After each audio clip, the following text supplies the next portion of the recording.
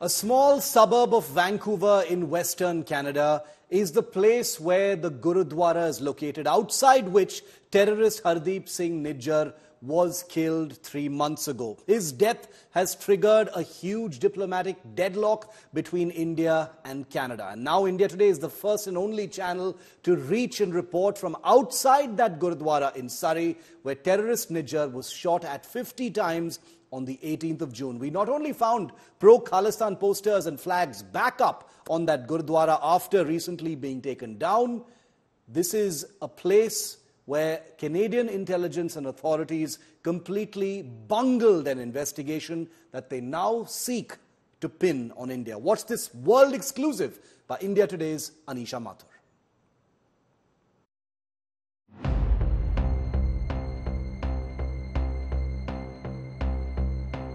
At the epicenter of the India-Canada diplomatic storm, India Today outside the Gurudwara in Surrey, in Canada's British Columbia province,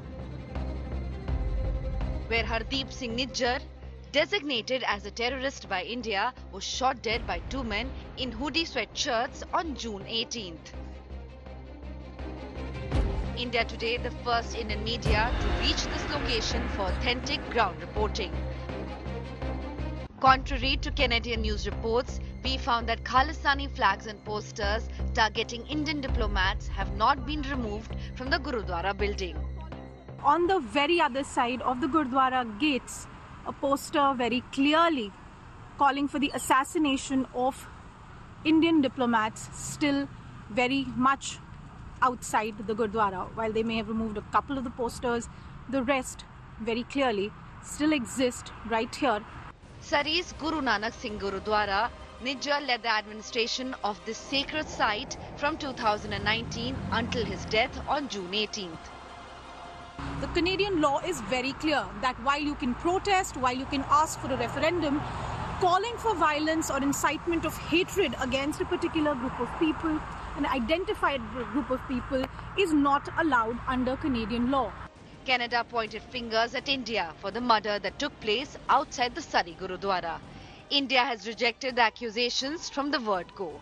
The Indian media and the Indian government, as well as the Canadian government, must ask, why are these posters calling for assassination of Indian diplomats still up in the Gurudwara at Surrey, right here behind me? Anisha Mathur bringing you the reports from the ground from Surrey, BC, for India Today. And it isn't just Indian fugitives and terrorists who are being protected with citizenship in Canada. Bangladesh becomes the latest country to step forward, support India and point a finger directly at Canada. And for Bangladesh, it's an even bigger kind of fugitive that is being protected by Canada for the last 25 years. The army officer who went rogue and assassinated their founder, President Mujibur Rahman. Listen to this exclusive interview by the Bangladeshi Foreign Minister to India Today's Abdul Momen.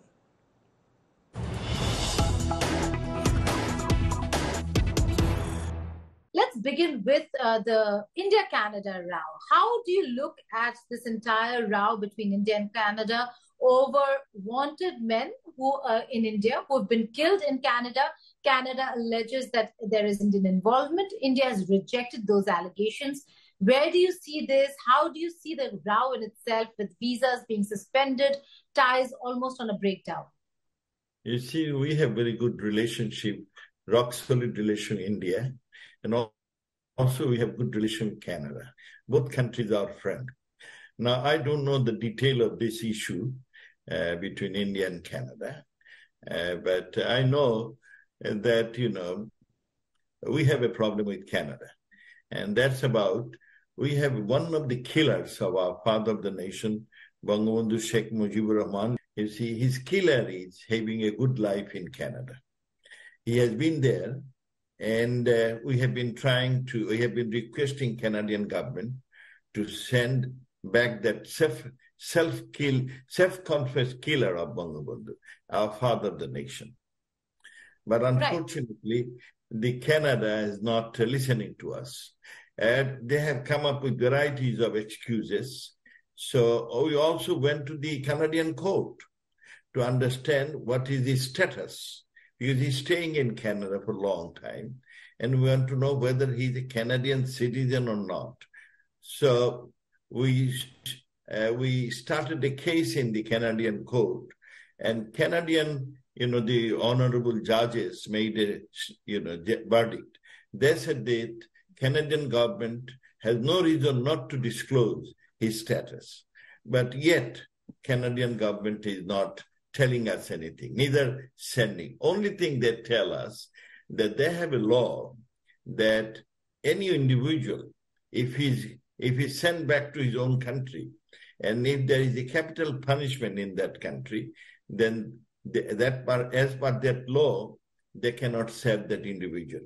So we are saying that Canada must not be. Canada is a government to rule of law. They believe in legal system. Canada must not be hub of all the murderers. The murderers, they can go to Canada and take shelter, and they can have wonderful life. While those who he killed and their relatives, they are suffering. So we have been asking Canadian government to deport that Noor Chowdhury. They know it, but unfortunately, currently they don't even, talk to us on this issue. Right, so for the benefit of our viewers, let's just talk about Noor Chowdhury's case. Noor Chowdhury, Rashid Chowdhury, two people who had escaped after killing the father of the nation of Bangladesh, Sheikh Mujibur Rahman, fled. One fled to the United States of America, the other to Canada. Noor Chowdhury is the one who is in Canada. He's now currently in his 70s. But in terms of the conversations, around 2019, there was some hope that the Canadians were listening and there could be some resolution. That did not really happen. Is capital punishment the only reason why you think Canada is not extraditing, or is there reluctance that you see within Canada in sending back these people who are wanted in other countries, be it India or for that matter, Bangladesh? Yes, once you had one and you send it to Bangladesh, we got it. But the problem is with Canada, they have one after another excuses, and that's what is not understandable. They have their law, but law must not protect a killer. Law must not protect, these bad guys. But unfortunately, Canada is doing it. Now, let me tell you, it is very unfortunate when our father of the nation was killed in 1975. Then we had military government one after the other. And those military government not only rewarded these killers, they posted them in foreign missions and in good jobs. So they there, and then they also, the military government passed a law that you cannot sue the killers. So the family members, they cannot sue the killers, the murderers. But it took almost 21 years for the family members, particularly our current Prime Minister, who is the eldest daughter of Bangabandhu Sheikh Mujibur Rahman. She had to fight for 21 years to come to power, to change that indemnity, this, Bhagat Singh indemnity, very criminal in once that was been repealed, only then we started the due process of law. We have gone through a due process, and those guys who are the killers of our father of the nation, they have been convicted by the highest court in Bangladesh. And we have submitted all the details to the Canadian government that the process was fair, judicious, and it followed all the procedures, and they had the right to defend themselves. But unfortunately, these killers took the shelter in Canada. And I hope Canada, and we have two killers now, right now. One is sheltered in Canada, Noor Chowdhury. Other one is Rashid Chowdhury. These two killers are living good life, although their family are still suffering. Right, you're right. In 2009, the Supreme Court of Bangladesh sentenced 11 convicts to death. 5 were hanged.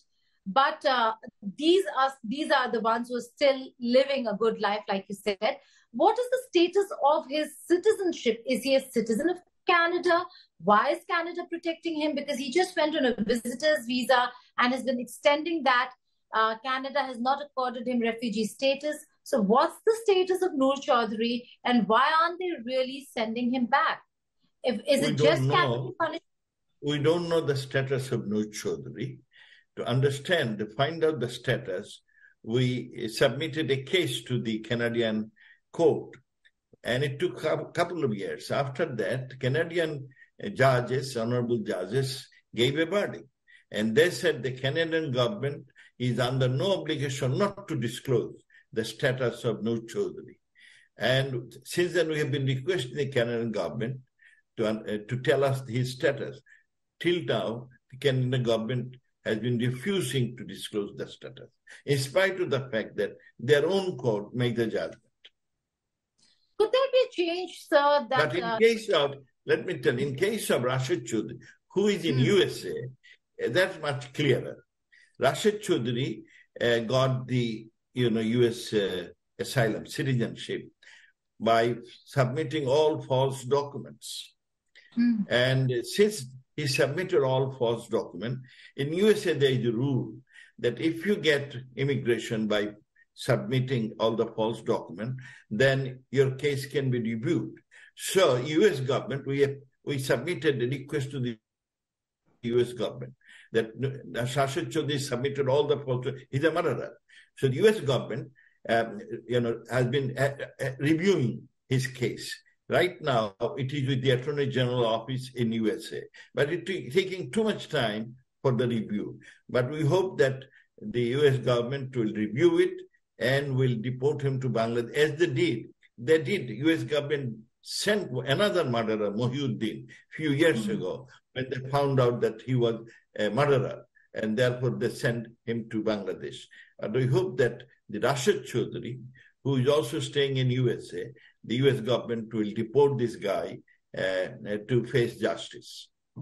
Right, sir. Is there room for the death sentence to be changed to life sentence for him to be extradited? And will Canada then agree with Bangladesh Our judiciary is very independent, and government cannot intervene in that. But he has a scope for life sentence. If he comes back to Bangladesh, both Noor Chowdhury and Rashid Chowdhury, they come back to Bangladesh, they can ask for a mercy petition to the president of the country. And president may, grant them, the mercy petition, and can change from execution to life sentence. That president has that prerogative. In such a scenario, right, sir? Pardon? Go ahead. Yeah, they have that privilege to do it. Canadian government knows about it. We told them that he has still one more option. If he come back and then he submit a mercy petition to the president, president may allow him life sentence instead of execution.